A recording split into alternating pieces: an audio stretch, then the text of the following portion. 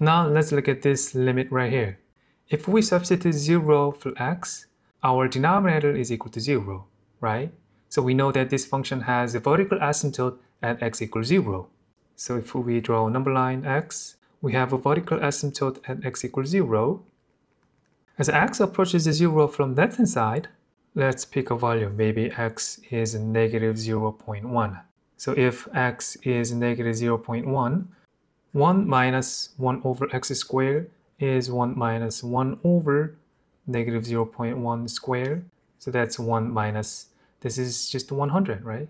So that's negative 99. It's a negative, right? That means as x approaches the 0 from left-hand side, this function will decrease to negative infinity, right?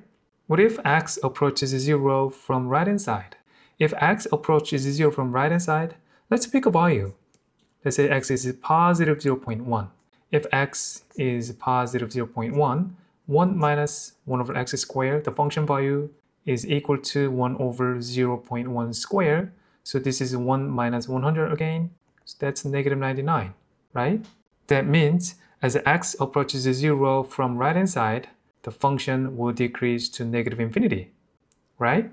So both directions, as x approaches 0 from left-hand side, the function approaches negative infinity, and also as x approaches 0 from right-hand side, the function approaches negative infinity. So we can conclude that this limit approaches negative infinity, right?